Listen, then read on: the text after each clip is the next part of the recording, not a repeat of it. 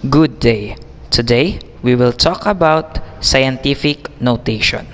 So, when we say scientific notation, it is a convenient and widely used method of expressing large and small numbers. Scientific notation is useful because it allows us to easily write and make calculation with extremely small and extremely large numbers. So it is any quantity that can be expressed in the form of n times 10 raised to n, where the capital N here is any number between 1 and 10, and n is the appropriate power of 10. So in converting very large or very small numbers in scientific notation, so let me give you an example. So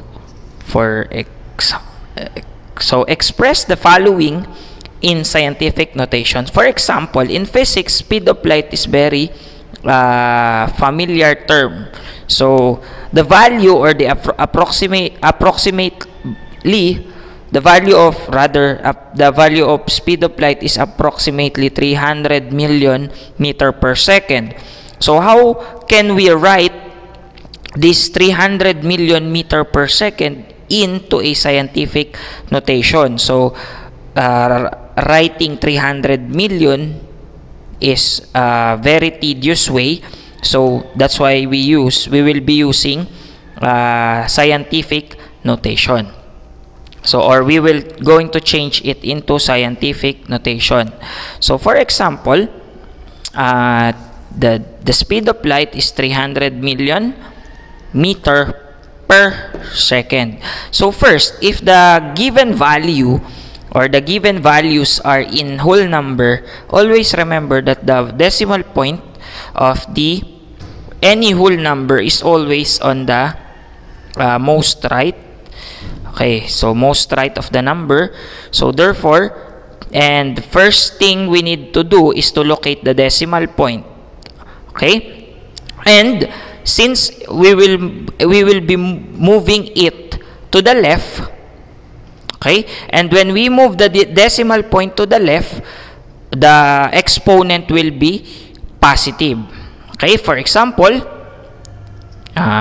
we have 1, 2, 3, 4, 5, 6, 7, 8. So in that case, 8 movement. So therefore, we have 3 times 10 raised to positive 8. Positive 8 because we move the decimal point 8 places to the left. So in this case, why do we move the decimal point to the left? Because the number is very large, so we need to move it to the left to reach the capital N, or the N, wherein according to our definition, it is the any number between 1 to 10. So the value of N here must be between 1 to 10 only. So we need to, and 11 and above is not applicable. So in this case, since we need to reach the value 3, so we move it to 8 places to the left. So always remember that if you move the decimal point to the left, okay, the exponent will be positive. So we have here 1, 2, 3, 4, 5, 6, 7. So therefore, the value of the speed of light in scientific notation is 3 times 10 raised to 8 meter per second. So that is the value. Okay, so we don't need to exceed the movement, because 0.1, once we exceed it, the value will become, the N, the capital N will become 0.3, wherein it is not on the range of 1 to 10. Okay, or it is not between the range of 1 to 10. Okay, so let's proceed to another example. So let's have another example, which in this case, mass of a strand hair is approximately 0.0000062 kilograms. So how do we write very small? In this case, the value is very small. So how do we write very small numbers in scientific notation? So our first rule is to find the decimal point. So which is in this case, it is located here. So since it is very small number, we move it to the right, wherein we need to reach the capital N, which is it needs to be on the range between 1 to 10. So we have 1, 2, 3, 4, 5, 6, 7. So why do we stop on 7 movement? Because once we exceed another movement, it becomes 62, wherein 62 is not on the range of between 1 to 10. So therefore, how many movement do we move we take? So we have 1, 2, 3, 4, 5, 6, 7. So therefore, the value in scientific notation is 6.2 times 10 raised to negative